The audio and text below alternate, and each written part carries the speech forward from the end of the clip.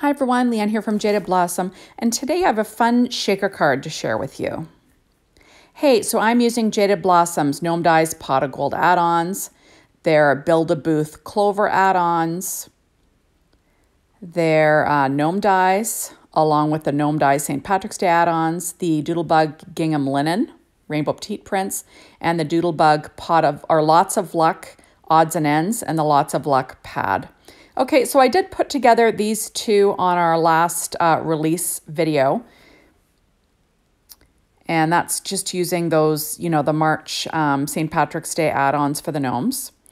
And I got these full front shaker acetate pieces from Amazon.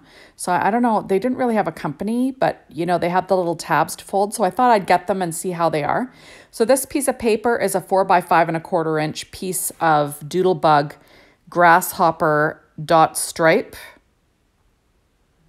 That's the 12 inch, and I cut it down to 4 by 5¼ inches. And now I'm using some red line tape and lining these little tabs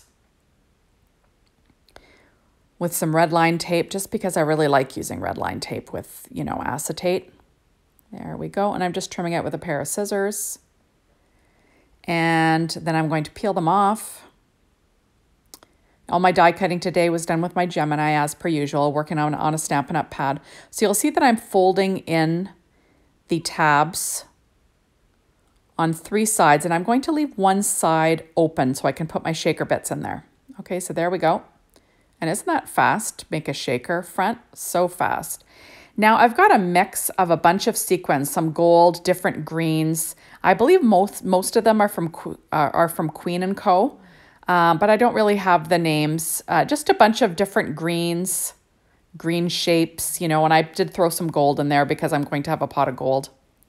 So there you have it, and I'm just sort of, popping as many in there as I think will fit. There we go. And then I'm going to peel off that last piece of red line tape and fold it over.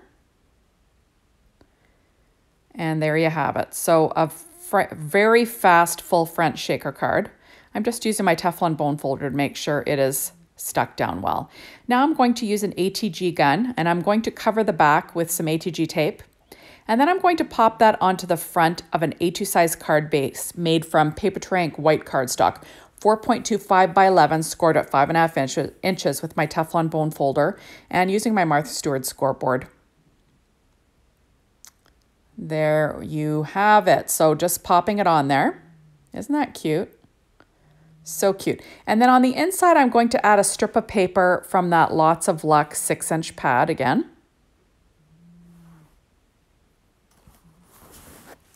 Whoops, there we go. Just a 1-inch strip. And I will trim the overhang with a pair of scissors. So as I said, this is really easy. And then I've got a piece of some ephemera from the Odds and Ends Lots of Luck little package. And I'm going to add these to the inside of this card. So I've got this cute little St. Patrick's Day leprechaun, I guess. And he's sitting on a pot of gold, which kind of, echoes because there's going to be a pot of gold on the front. And then I'm going to have a little speech bubble that says cheers, and then these 2 speech tags that will say happy and March, I think it says March 17th. I can't really see because it's covered by my editing software. So there we go. And then I'm going to add on this cute little pot of gold that I put together for the February release. And I'm just going to pop the little head from the gnome sticking out from the back of that. That was made with American Crafts, light brown cardstock, gray cardstock, silver or gold foil cardstock from the Christmas foil, Doodlebug's Gingham Linen, along with some Simon Says Stamp black glossy cardstock for the actual pot of gold. So now I'm going to add another speech bubble. So it says, "You're my pot of gold." That's from that same Lots of Luck Odds and Ends. And then this is a little speech bubble. It's a gold one, just with a little heart. And now I'm going to add 2 other hearts which are from the same little ephemera package, that Lots of Luck odds and ends. And I'm just popping those up with some dimensionals from Simon Says Stamp. So isn't that cute? I just think that they are adorable. Now I'm going to add a little clover that is from the Clover Add Ons, from the Build-A-Booth Clover Add Ons. And now I'm adding on 2 little hands that were cut from P13 Stamping Pad Skin Tones, the same as the little nose. And I'm just popping those up like he's peeking behind that pot of gold. So easy, easy stuff. Now I'm just pulling out my art glitter glue, and I'm going to add a few more loose sequins in gold to the front of this. You know, sort of like on the gold, and a couple dripping down, because why not, right? Using my Studio Katia embellishment wand to pick them up.